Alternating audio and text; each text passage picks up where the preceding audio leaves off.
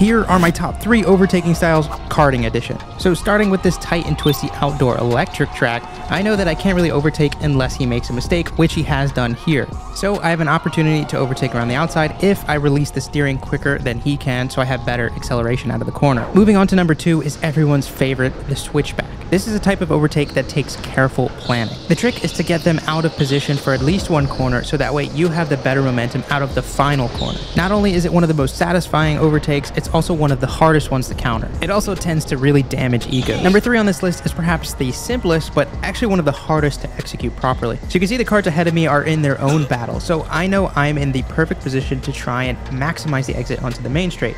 So I'm not trying to attack them on the braking, I'm just trying to maximize my exit speed, and by doing that, I can get around them with ease.